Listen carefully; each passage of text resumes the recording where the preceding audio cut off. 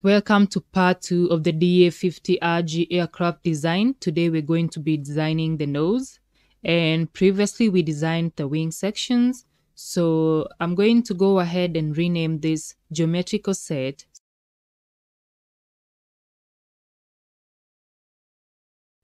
Just right click and go to properties, and we're going to name this the wing.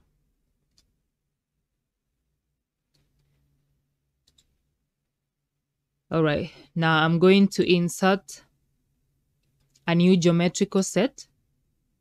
Make sure the father is the main component here, and we're going to name this the nose. And we're going to right click on nose and define in work object. This is to ensure that any feature that we create from now on is going to the new geometrical set and not the previous one that we had. So I'm going to insert an axis system from the origin because I don't want to show the planes again. All right, there we have it. So just a recap, we plotted our wing sections in the ZX plane right here, and it is spanning in the Y-axis. But now we are plotting the nose, which is part of the body, and we're going to be plotting the aircraft body in the ZY plane, and it is going to be spanning over the X-axis. That is, the length is along the X-axis. All right, so I'm going to go ahead and hide the wing. And we need to select the ZY plane, and we're going to create another plane in front of it. Offset negative 2020. Click OK. We're going to plot on this plane. So select the plane, plane 1, and sketch. All right. So we're going to create a circle using center and diameter. And I'm going to align my center with this vertical axis, the Z. So when you see the highlight, click on it and then just drag to select the diameter. And then while selecting the circle, you're going to enter a constraint of the diameter, which is 350. So double click on that and enter 350 millimeters. Remember, we are working on the default setting in millimeters. So if you have changed your settings, you need to put them back to millimeters. But if you haven't done anything, that is usually the default. So you don't need to do anything. Next, we're going to specify the distance of this circle with the horizontal axis. So I'm going to select the circle, hold the control button and select the horizontal axis. And then once again, enter a constraint. And this distance right here is going to be 800 millimeters.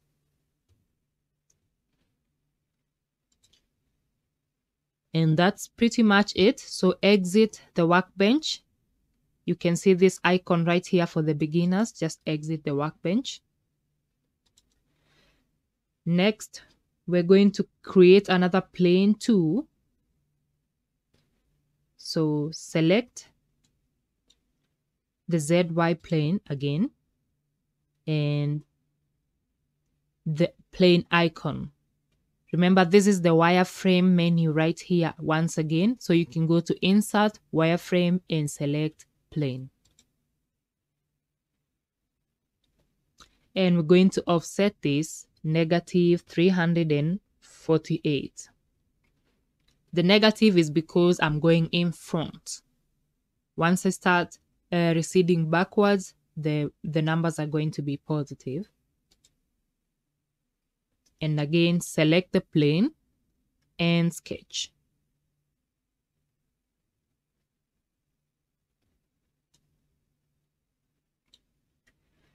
All right, so in this case, I'm going to first create a rectangle above the axis. So make sure you're plotting it above the axis, and I'm just going to drag it approximately up to that point. Now we need to specify the dimensions. I'm going to start by making it symmetrical with reference to this vertical axis.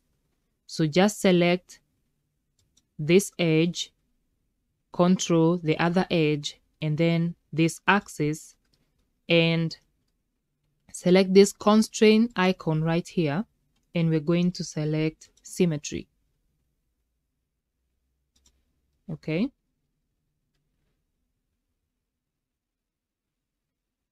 Then next I'm going to, because I need to add corners to this rectangle, I'm not going to add length to this particular line, but I can add a distance between these two lines. So that's what we're going to do. So select this line and this line, constraint, and the distance is going to be 1200. Double click, insert 1200 millimeters and enter. You're going to, if you're a beginner, you're going to learn this one later, that if you specify the length of a line and then you're going to cap it by adding a corner, you need to convert it to a distance. So you'd rather just create the distance between the two reference points. And then once again, we need to specify the width, but I'm not going to add the length. So I'm going to select it, top line, and the bottom line, and constrain the distance to 834.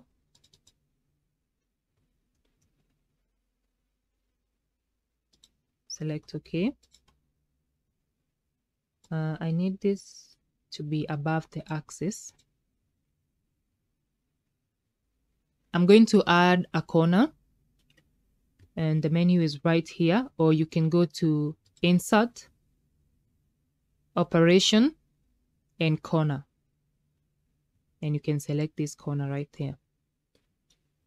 And I'm going to start by selecting these two, and I need to specify the radius to 200. Make sure it's the radius, and we're going to select another corner, the bottom side, and we're going to change that to 250. Double click on the radius. As you can tell, you can click and drag the measurements to where you want it to be. 250. And I just need to mirror this to the other side. So I can just create an axis right here in the midpoint, like so. Once the line goes blue, that means it is straight.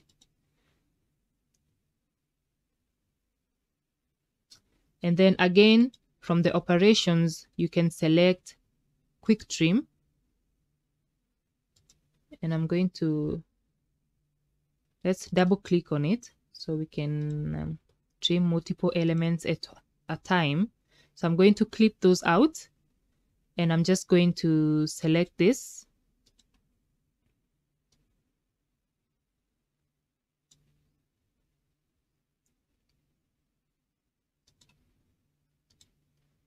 And then again, from operations, we're going to mirror that using the vertical axis, like that. I'm going to specify one last thing, and that is the distance between the top line and the horizontal axis. So I'm going to select that line, and I'm going to select the horizontal axis, and I'm going to constrain that to 869.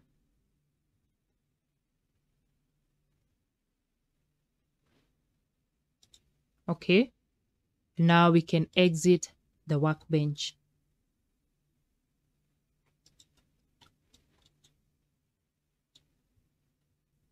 This is what we are using to create the nose. And you can see we have these particular measurements here. So we're going to start by creating a circle right here at this particular distance from the main ZY plane, 2020. And we're also going to create another profile here, which is again offset a distance from the main XY plane. Okay, and then we have these vertical distances here, and that is what we are going to be using. So you can always refer back to this image whenever you need some clarifications of exactly what we are doing. All right, now the next thing we need to create right here is the guides, because we need to match the original profile as much as we can. And if we just connect the two profiles without guides, it's going to find the nearest solution to that, and it's not going to be customized to what we actually need to do. So the first guide I'm going to create is the bottom guide. So I'm going to create another plane. Select ZY and create plane. And I'm going to offset it at -1800. So just close to the tip of the nose. And I'm going to create a point on this plane. So select the plane, go to profile and select point, that is wireframe. The horizontal distance is 0 and the vertical distance is 105. Click OK. So we have our point right here. So we need our guide coming down this way and then joining in.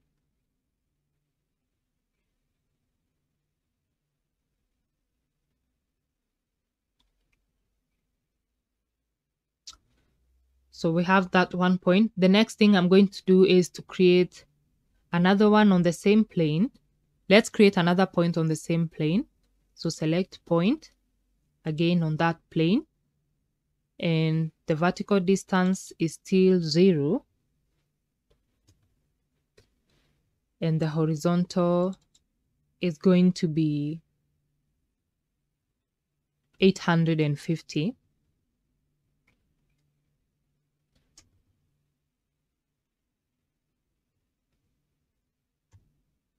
So that is the point for the above.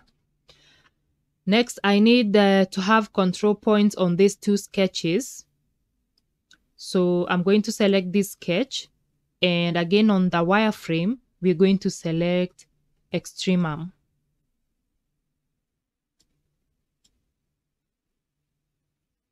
And the direction is the Z axis, Z component.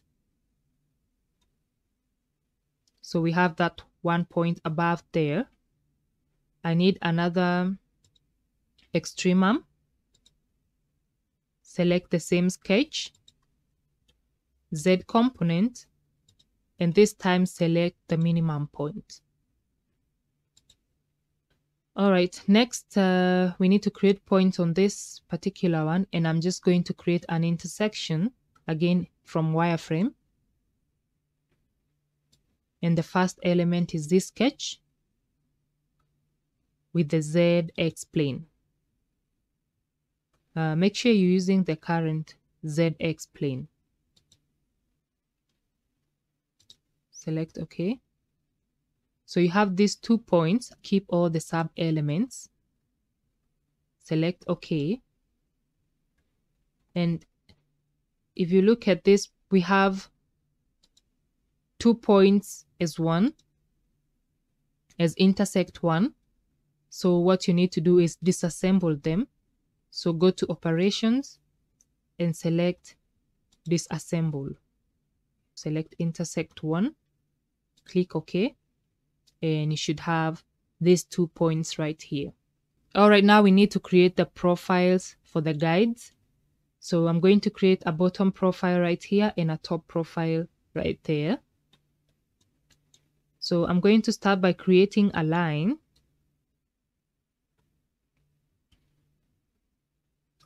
Let's choose hide all planes.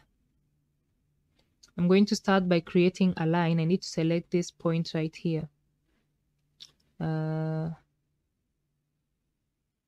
to select it from here.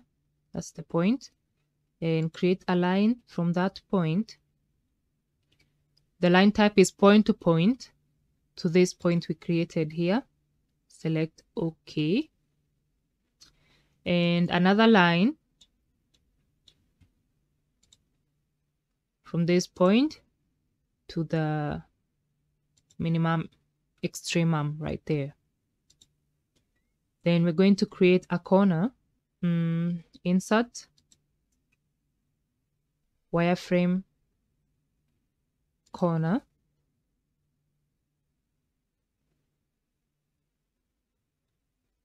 Select this line, select the second line, trim all the elements, make sure these 2 boxes are checked, and the radius is going to be 600. Preview. Okay. The top profile I'm going to create using Spline. So wireframe, Spline. Select this first point, and that first point we're going to make it tangent in the X direction. So tangency direction, we're going to select the X axis, and the tension is going to remain at 1.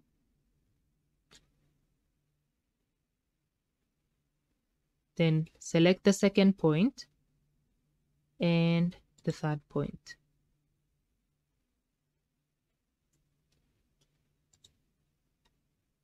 Change the direction of tangency.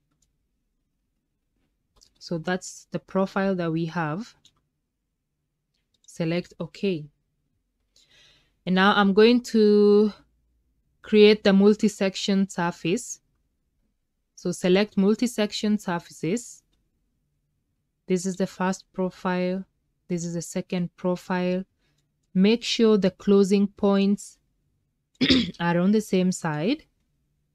So in this case, we need to change this closing point. So right click on it and select replace.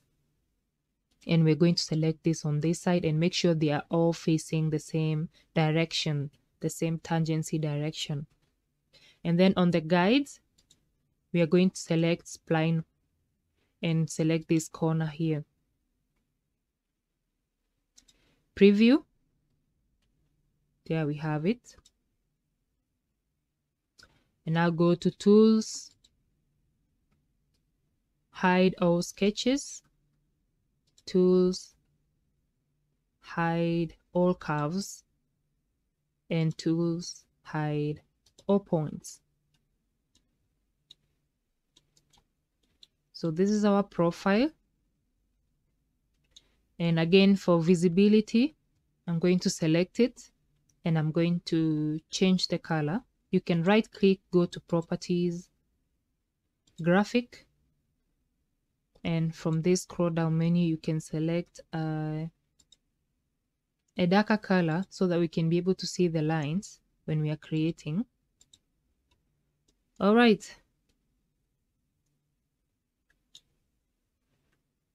Now the next step is going to be creating this particular bottom profile right here. And then we're also going to be creating this kind of profiles on the front.